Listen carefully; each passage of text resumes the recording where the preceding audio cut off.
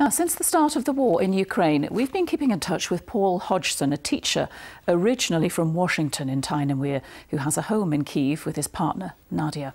Well, Paul spent much of his time using a school minibus to transport those caught up in the conflict away from the capital and to the safety of the Moldovan border.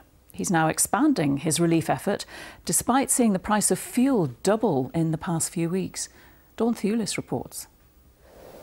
For most of us, scenes like this would prompt a pretty swift exit. But Paul Hodgson has stayed in Ukraine and continues to offer help to those trapped in the war zone.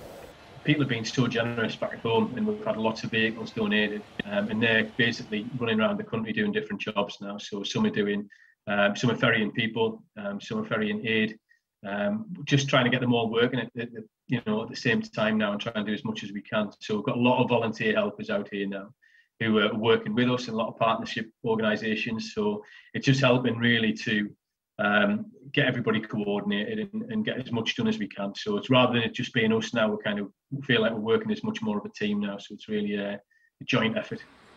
Paul feels Ukraine is in a war of attrition with Russia, with no early end in sight. But he says most people are managing to remain calm. In the west where we are, it's fairly quiet. You do still get odd air raid sirens going off. We've had a couple today, which was quite unusual today because there hasn't been many this week. But I think the lesson is really that anywhere can be reached. So when the sirens do go off, it's better to take note that something's happening. But really, the hot part of the war is definitely in the east and the south at the minute. But obviously, there's still a lot of people need moving from like Kherson and Zaporizhia and sort of Donbass area. So that's kind of where we're trying to focus more now. So what about his family back home? Are they worried about him?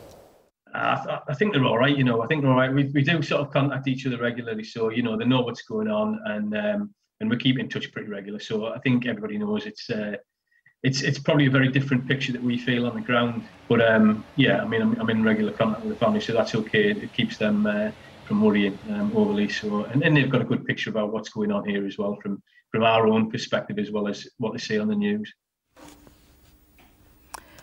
Now,